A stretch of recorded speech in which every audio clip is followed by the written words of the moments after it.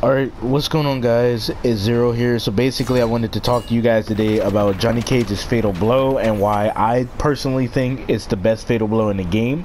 Now the downfall of this is that he has to be around like 29% or a little bit less in order for this to actually work. But in tough situations he can risk some health just to get out of the corner for free. He doesn't even need to use his 2 defensive bars to get out of, you know, any kind of pressure, any type of Oki or whatever the case may be. He can literally get out for free. Now the thing is that you're gonna have to keep practicing this in order for you to be able to constantly do this. It's kind of difficult to do. I'm still training and trying to manage to perfect it, but I'm pretty sure this is going to be nerfed because technically no character in the game is supposed to have any type of armor technically to where they can just easily get out of pressure or through gaps, as if we were playing MKX all over again. But when it comes to Johnny Cage and his Fatal Blow, that's not the case. I can actually get out of Jax's gap, which is his 4-3-3 into his 1+3 string, and I can get out of it for free.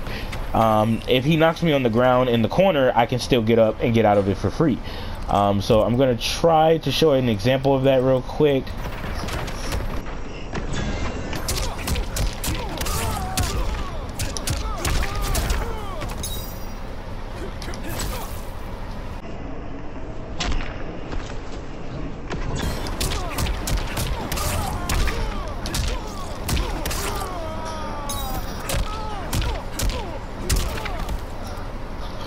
So yeah, guys, basically that's what I wanted to show you.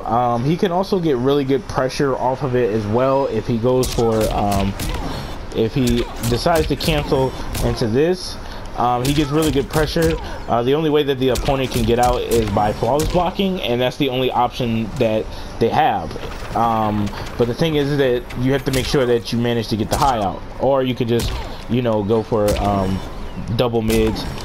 You know what I'm saying? Shit like that. But yeah, that's pretty much what I wanted to say. I think Johnny Cage has by far the strongest Fatal Blow in the game.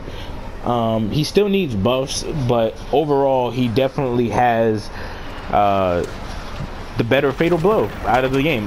He can literally use this to his advantage.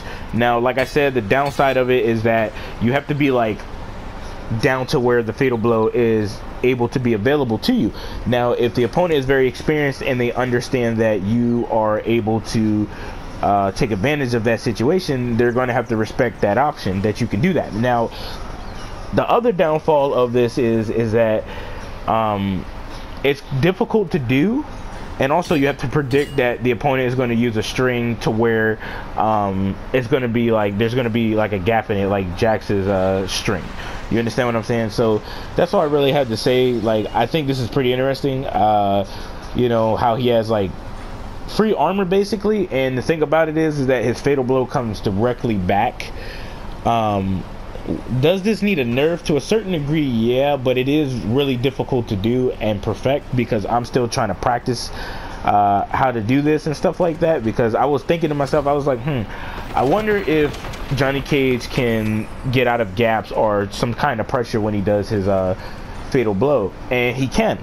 And I didn't even notice that. You know what I'm saying? I thought I could get beat out every single time, but that's not the case. Not with Johnny Cage. So this is really scary because it also sets up his nut punch that he can get, which it turns into a crushing blow if the opponent gets punished and stuff, and that's kind of scary. You know what I'm saying? So yeah, Johnny Cage's Fatal Blow is definitely like really good. Like, it's insanely good. They're gonna end up nerfing it, obviously, to where like if he gets like some kind of combo on the opponent, you know, they're gonna allow that to be a thing. But like, they're probably gonna take the armor off of this because like you can really abuse this like a lot. Like, I'm not even joking. Like, you can abuse this a lot. Like, you poke, and then you can easily, like, if you think the opponent's gonna poke, you can easily do that and take advantage of the situation and go for like a mid and shit like that. You know what I'm saying? And get like free armor, and then the opponent's gonna be like, yo, fuck this guy. But like I said,